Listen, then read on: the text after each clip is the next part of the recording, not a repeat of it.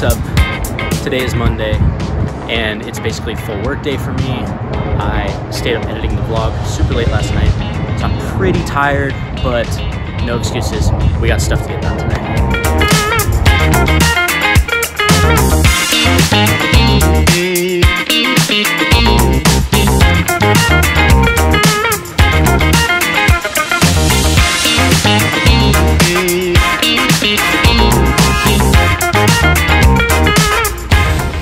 Literally here to get one thing, because yesterday I forgot to get my greens at the farmer's market.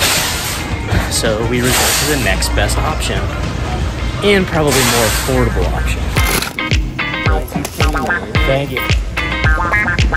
Secured the bag.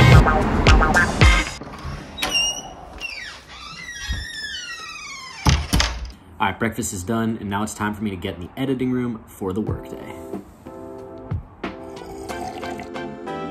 All right, here we go. All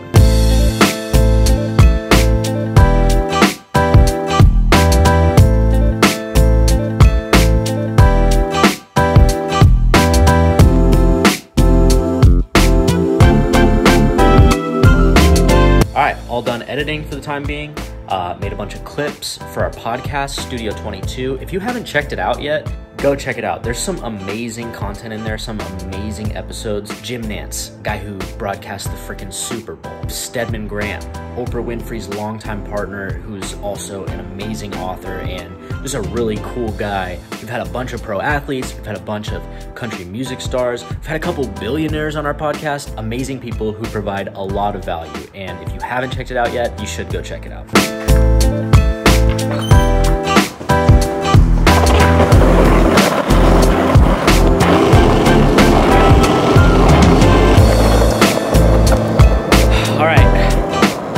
To go for a little skate, kind of clear my mind. Like I said, didn't really have that much exciting stuff going on today cinematically, so I didn't really do a whole lot of vlogging today, but I did want to I did want to talk about a certain subject, and to be honest with you, I tried to rack my brain to find literally anything else that I could talk about today in my vlog, but this one subject kept coming back to me, and it's just something that I can't stop thinking about, and that subject is religion. So, you know, let's sit down with this. Alright. Hey, look at oh. It was a slug. I thought it was a worm. Ugh, he like curled up on me. That was weird. Nobody stops at this intersection here. It's unreal. Stop signs in all three directions, and everybody's just like running. I almost got hit here one time. So this one is kind of tough for me to talk about, because this is one of the two subjects that you're not supposed to talk about with other people, politics and religion. But to me, religion is one of the most important things in the world, because it deals with the real stuff that faces every single one of us. You know, those big questions, what happens when you die, and things like that. And for a really long time, I was an atheist. I didn't see anything beyond this physical world that presented itself to me that was worth putting faith into, if that makes sense.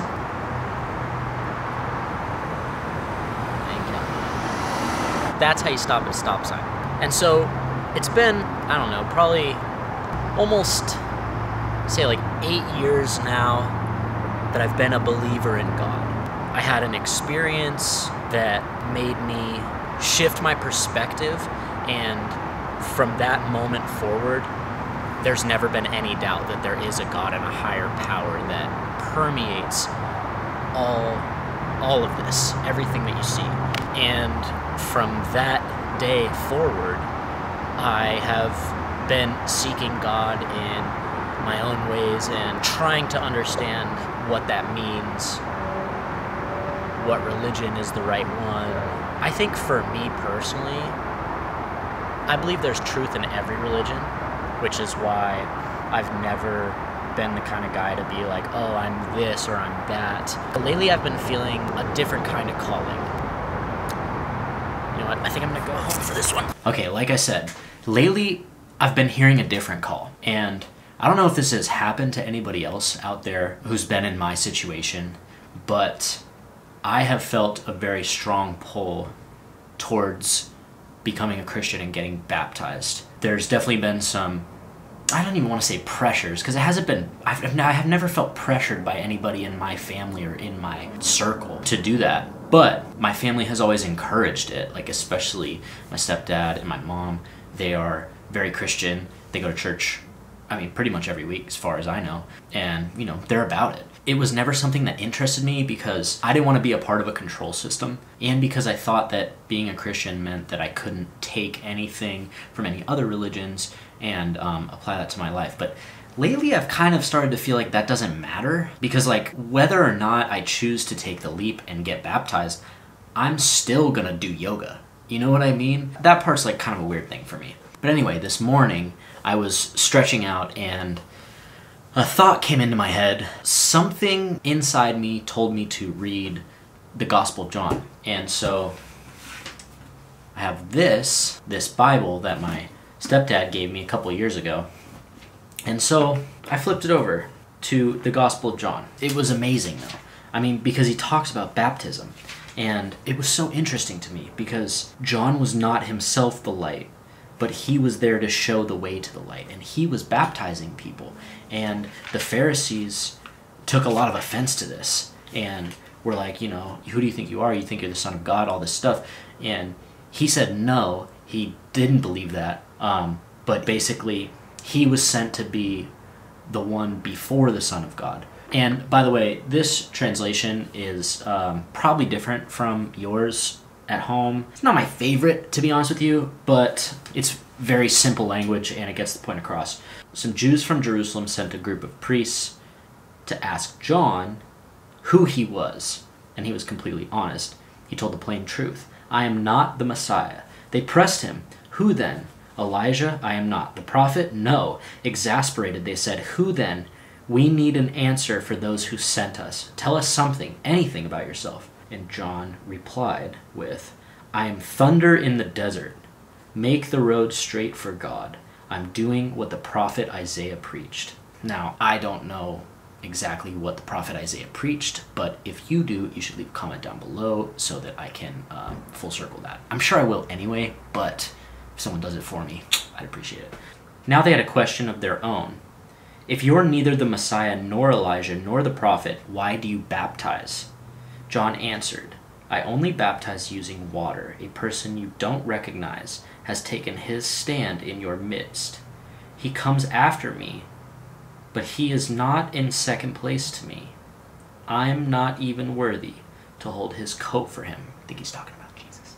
These conversations took place in Bethany on the other side of the Jordan, where John was baptizing at the time. So I want to read another passage from this. And this is John 3. I'm not going to read the whole thing.